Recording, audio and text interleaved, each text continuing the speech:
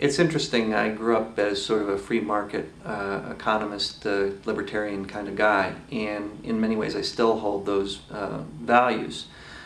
So one might ask, why do I think that policy is so important in the case of energy? Well, in the case of energy, we're talking about energy investments, energy markets that are heavily regulated, and the quote-unquote invisible hand of the free market, given the current structures and constraints on the system, is not allowed to operate very effectively.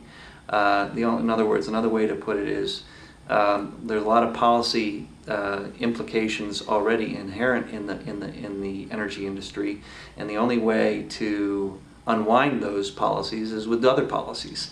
And so the situation going forward in energy, if we're going to move ourselves off of oil, if we're going to deal with climate change, the invisible hand of the free market will point us in the direction of the cheapest source possible for energy. And that will just continue to paint us into the corner that we've painted ourselves into. We have pursued a cheap energy policy for the past 50 to 75 years where lowest near-term cost is the only thing that matters. And this is where it's gotten us. And it's going to be the lowest cost energy source until it isn't anymore. And there's going to be a big step function going away from the current energy structure to the new energy structure that's necessary. And the only way that we're making this leap from the old energy structure to the new energy structure, it's not going to happen at the pace it needs to happen by the market alone.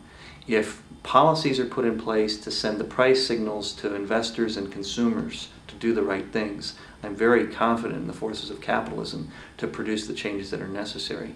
But right now, the capitalist society is responding magnificently to a cheap energy policy, which is reinforcing continuation of the status quo. What we need are energy policies that help us step out into the new energy world that we need to move into. What does that mean? It means policies to deal with carbon emissions. It probably means some sort of policies to discourage gasoline consumption, at least gasoline from petroleum. It probably means policies to support and encourage R&D and deployment of new energy technologies. There are a variety of different types of policies under each of those buckets that need to be put in place both at the federal and state and local levels. And so my message to the world is that we can't just let the markets drive us on energy. Clemenceau used to say war is too important to be left to the generals. Energy and environmental issues is too important to be left to the markets, because the markets can't respond given the economic signals that they've been given by the rules of the game set by the policymakers of today. We need those changed.